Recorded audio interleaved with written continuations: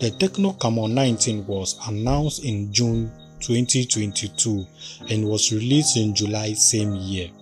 One may wonder what is the price of Tecno Camon 19 in Ghana and its equivalent value in cedis.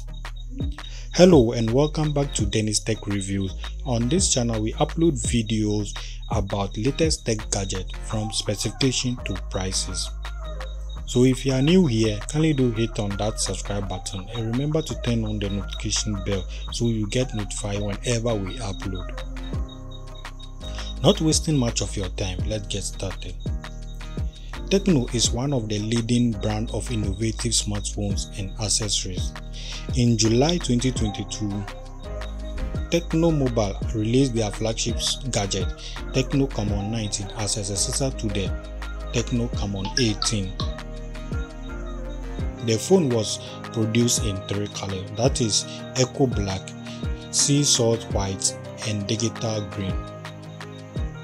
In terms of camera, Tecno Camon 19 has a triple camera setup, which is up to 6 and 16 megapixels for the selfie camera.